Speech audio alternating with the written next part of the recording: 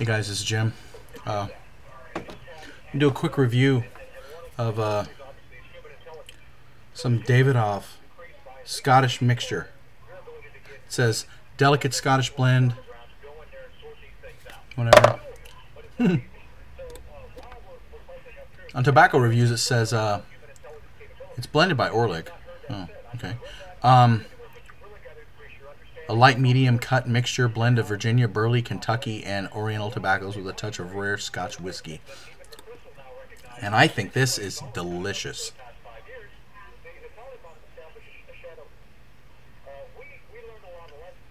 This could easily be an all-day smoke. Easily. I'm getting that great burley flavor. Not quite sure if I can taste the Oriental.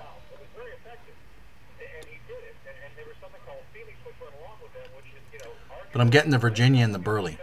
The sweet Virginia, the rich, bready, buttery burley.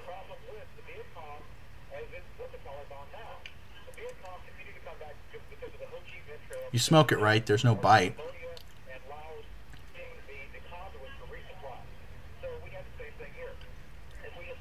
Lightly sweet, like good Scotch. Imagine, like sipping Glenlivet. I might have to get some Glenlivet to go with this. I drank all of mine. Oh yeah, this is great.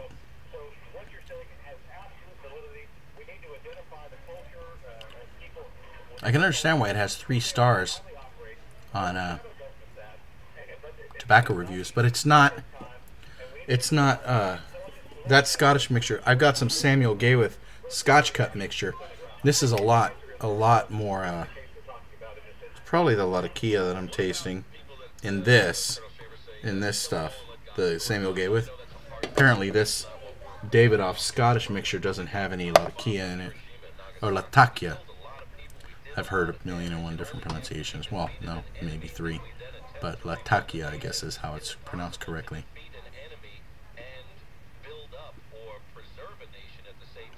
Apparently somebody in one of the forums is native to the area, and he says, no, everyone says Latakia, and he says, no, it's Latakia. So anyway, this doesn't have any Latakia in it. It's Burleys, Virginias, Kentuckys, Orientals, and then Scotch, which is never a bad thing to add to most anything.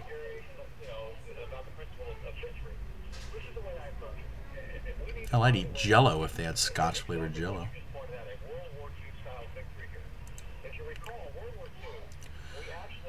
Yeah, that's good. I like that. Not too sweet, no bitterness to speak of.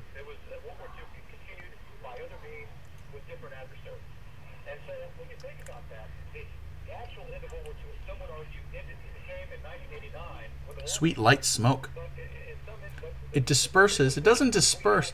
It's not like when you're smoking most English blends, like say you're smoking some Squadron Leader and you start puffing on that, and I mean it's just volumes of white smoke, and then you smoke like 1Q, like Cavendish, and you're puffing and it just disappears almost instantly. It hits the air and just kind of dissipates, where the English blends, the smoke's a little bit more sturdy. This is kind of in between.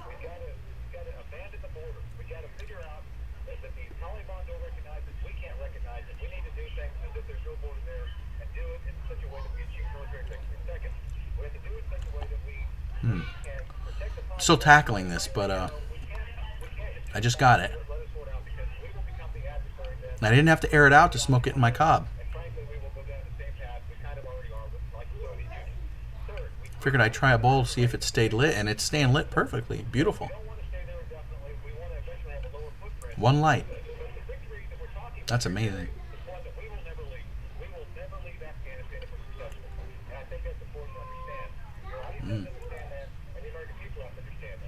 I like it.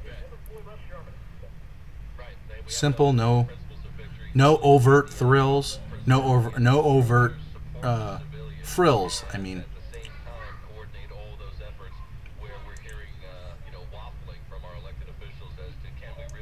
I know this is technically an aromatic, I guess, because it's flavored with the Scotch whiskey.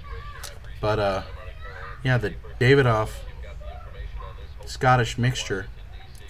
I overpaid for this actually, but I wanted to try it, and I had the money in my pocket. But 50 grams for $16, yeah, it was $14.99 with tax. But I went to a little local smoke shop down the way. It's run by a little Asian family, and they mostly have cigars, and they've got some like Super Value and Captain Black and stuff like that. I don't want Captain Black. I want some W.O. Larson. I want some Larson Old Fashioned.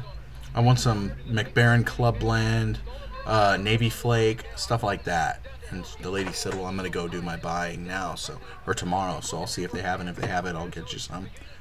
And I said, well, I don't want too much of a markup because I just paid $15, $16 for a 50-gram can of this Scottish mixture. Shouldn't have cost that much. Let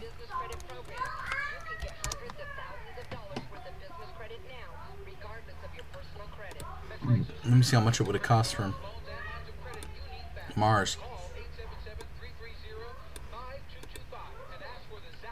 Yeah, Mars has it for $12.60. I just paid an extra 25% on top of what I would have gotten it from Mars, even with shipping. But I buy a bunch of stuff usually. I can buy it for $12 online and buy $16 down the road at some tobacco place. That's crazy. 25% markup above what I'm going to pay. Or I'm sorry, a 30% markup above what I'm going to pay.